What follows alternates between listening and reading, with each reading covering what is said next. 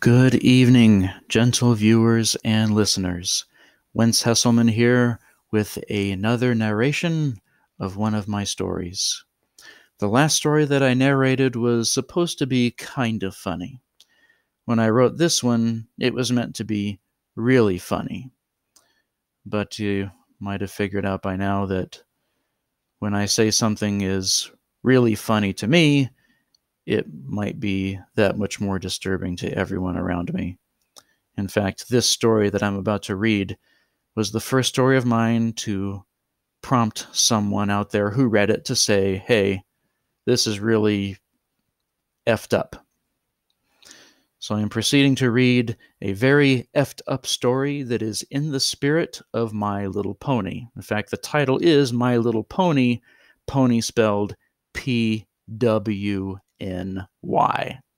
That is a deliberate internet culture reference.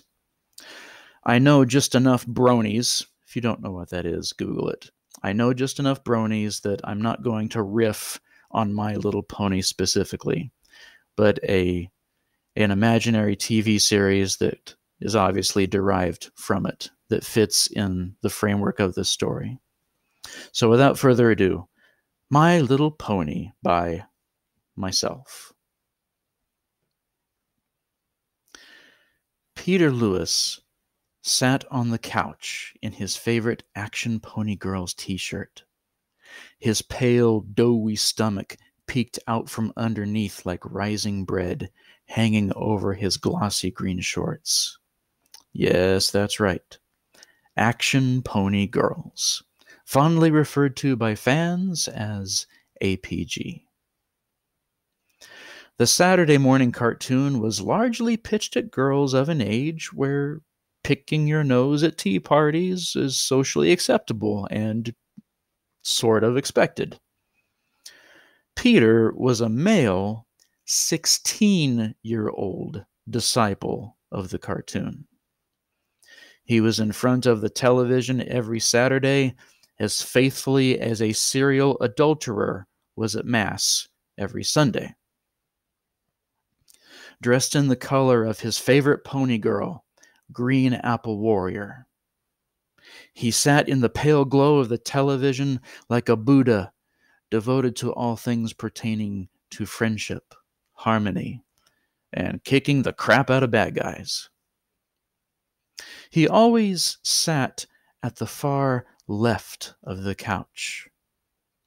As the show ran, in the back of his mind, he would fantasize that someone in particular was watching the show with him. Penny Fuller. Before ninth grade, Green Apple Warrior Pony was the sole romantic interest in his budding puberty. But then ninth grade happened, and Mrs. Wade's fourth-hour English put him in the presence of who he would come to see as the very avatar of Green Apple Warrior. Penny. Her eyes. Those spellbinding emerald eyes. Just like green apples. He loved the show as much as ever, but now part of his attention was always on the space beside him on the couch. She was there, holding on to his muscular arm. After each episode, she would listen to his philosophical commentary on what they just watched. It was bittersweet euphoria. He sighed deep and sad sighs during the show now, and only he knew why. The more the fantasy of fulfillment hung over his shoulder, the more another idea gestated in his pumpkin squash cranium, like a spider on one's cheek, or an abrasive lump of lint in one's butt crack that the nerve endings can ignore no more. How to get Penny's attention. How to get Penny's affection. It was the most far-flung idea in the world, but the concept grew by the day. Green Apple Warrior was thoroughly alien to the realm of reality. Even if there was an inflatable version of the pony girl somewhere, she would never be real. Like the DVD, like the action figures, she would remain plastic, unable to love Peter of her own accord. Penny? She was real. She had emotions that could be bent in Peter's direction, assuming there was enough passion, poetry, and or alcohol and Mary Jane on the planet. However remote his chances with her, they were real. The fact that Penny had a boyfriend should have been the logical death knell to Peter's romantic notions. But affairs of the heart, how they urinate down logic's unwilling throat. What did she see in him anyway? William Burris. That long, girly hair of his, those muscles of his that had no protective padding. Physical strength of any worthy accounting needed ballistic protection, you know. And nothing could be more manly than growing your own. The biggest sin of Penny's boyfriend was the lack of any indication that he was on the couch in front of his TV at the same time Peter was. If he didn't have any place in his life for action pony girls, Penny may as well be dating a paperweight. But she didn't see things that way. The way she let William drool all over her at the bus stop made that clear. There had to be a way. Peter had been losing sleep trying to figure out what that way might be. The right poem, the right wit showcasing small talk, the right achievement at school. For every vague solution, Peter had a concrete problem. One Saturday, like any other, Peter slouched in the left zone of the sofa. The imaginary skin contact on his right arm. The imaginary breath in his ear. The imaginary dialogue, which was especially vivid for some reason. He actually muttered under his breath in conversation. "You're still looking for answers." "I know." "Where did you find answers before?" "I don't know. I don't think I ever really did." "Where did you find answers to your loneliness before? To coping with being without friends, to putting up with the burden of school, to putting up with your mother." His eyes widened as round as his buggy spectacles. The show. It had all been the show. School, friends, or lack thereof, mom's tirades on his directionless life. The answer had always been the show. Action pony girls. So the answer to making Green Apple Penny a reality. Peter was attentive as the episode wore on until Raspberry Plum Pony was all that stood between Ricky Mortis, undead archvillain extraordinaire, and a remote control comprised of a single red button that would make all sorts of bad things happen. Ricky Mortis, laughing maniacally, had one arthritic finger raised to push the button. But Raspberry Plum had galloped swiftly to the evildoer and shoved him down with such force that he dropped to the remote. The end. Happily ever after.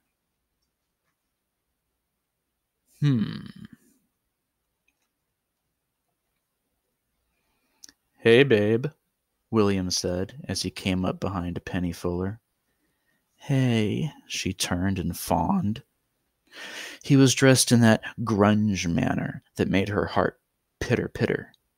Acid-washed jeans, faded flannel shirt over an old t-shirt. As usual, as per every ding-dang morning, she kissed him. He put his hands in her raven black hair as if to anchor her. Peter put up with it every morning. Not today. He knew what he was going to do. He acted as soon as their embrace was broken.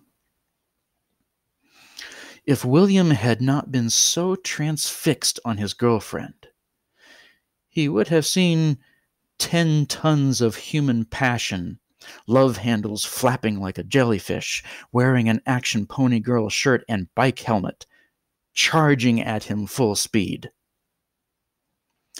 If Peter had not been so focused on the moment he would barrel into William and try to woo Penny, he might have spent some thought on the significance of how the bus stop was a street corner, and shoving William would, intentionally or unintentionally, launch him into traffic on a busy street.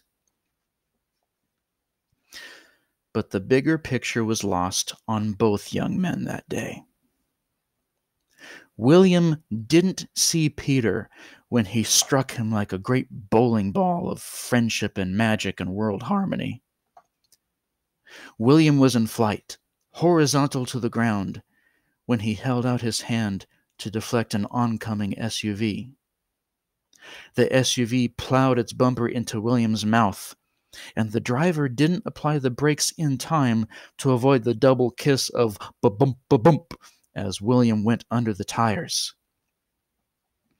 The drivers behind the SUV slammed into the halted vehicle, further complicating William's situation. Peter had rehearsed his lines for hours.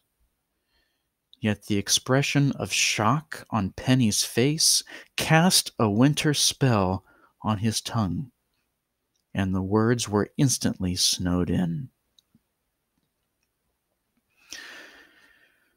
Peter thought about what else the show had taught him. Sometimes the pony girls were outmatched, and they would run.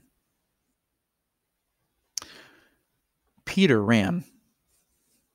He ran with just as much passion as 30 seconds prior, just for different reasons. Where was he running to? Anywhere. As long as it was somewhere far away from here. Run, failed hero. Run.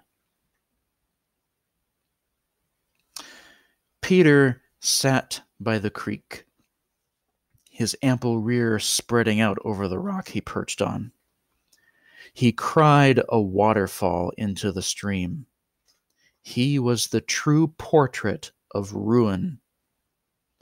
He made his move and failed. After so much planning and so much anticipation and so much investment, his moment came and he ruined it. And when the law would inevitably find out, things were only going to get worse.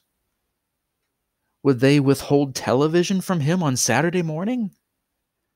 Every other cell would be able to tune in to whatever, but not him, no sir. There would be no escapism for a murderer. There would be no forgetting the look on Penny's face. He contemplated the creek and wondered if the thin stream got any wider or deeper at some point. If there was a high enough cliff that it fell off of where he could reliably break his neck. "Peter, please don't kill yourself," came a voice from behind him that electrified his bones. He knew that voice like he knew his own breath. But there was no way it was possible. He looked. Standing over him was none other than a fully formed, living, breathing, green apple warrior pony girl. Shining green eyes, watermelon green hair, tail gently whipping at the air. He deemed himself going bonkers. "Peter," she said, "it's me. You look like you've seen a ghost." How? "I've been watching you. I've seen how much you love me," she said shyly, brushing a stray shock of green hair from her eye. "Oh, you have no idea," he said, his heart palpitations putting a quiver in his voice. "I would—" And he stopped short. "You would what? Kill for me?" "Yes. I know. In a way, you already have." "You were watching." "Like I said, I've been watching you for some time." Her eyes casually roamed up and down his body. He felt his face getting warm. "If you would kill for me one more time, just one more, I can promise you that we'll go somewhere where they'll never find us, and we'll be together forever." She sat in his lap. "Why would you need me to kill anyone?" She leaned in and whispered in his ear. "I'm trapped in your world by the magic of an evil sorcerer. He's from your world, so he has a power over me I can't stop. But you're a part of this world, so you would be able to stop him. And the only way to stop the magic is to kill him." "The only way." Peter's rational mind was screaming at him, but something else was putting duct tape over its mouth. If William Burris was still alive by some strange twist of the odds, it wouldn't change the fact that Peter was bound for jail, imprisoned in a world where he was always a prisoner to begin with. Here was the prospect of leaving it behind for good and going someplace where nobody he knew would ever find him or see him again. Pony Girl Land. With his favorite pony girl. All those warm, tender, and somewhat shameful nights of longing and desire for the very girl that was in his lap now. Warm and alive and all over him. Crazy about him. "All right," he said. "Who is it?" Wesley and Gable Office Building, 3:03 p.m. The only thing more tragic than Albert Woods kicking the living crap out of his elderly secretary as she tried to crawl away was the dumbfounded expressions on the faces of everyone watching. Gopher-like faces poked up from a maze of cubicles and gawked. Albert's veined bald dome was wagging with the effort, like a testicular bobblehead in a fit of demonic possession. Sweat stained his white dress shirt.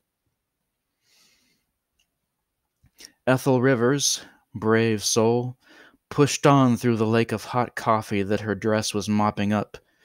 "Yea, though I walk through the valley of death." "2 creamers! 2!" he shrieked, kicking with each syllable. "2 creamers for every 8 fluid ounces. The new cups are obviously 12. Basic arithmetic, fundamental chemistry, entry-level alchemy, just a step above apprentice cotton picking. Why? Kick. Can't. Kick. You. Kick. Get it right. Kick, kick, kick." The last kick was actually a shove. Business wingtip in wrinkled rear end that made a broad brushstroke of coffee across the floor. Ethel couldn't really follow her boss's line of reasoning. She was too busy making a sound that sounded like a constipated zebra. It was, in truth, a visceral prayer. A lanky young intern dared to stand in the gap between the two bodies. He held up his big hands. "Sir, this behavior is neither professional nor ethical." Albert stared. Oh, it worked. By golly, with charisma like this as an intern. Albert grabbed his leftover banana from his sports coat. "I'm going to violate you with this vegetable," he roared. "No, you're not," somebody else said. Albert wasn't sure which detail was more arresting.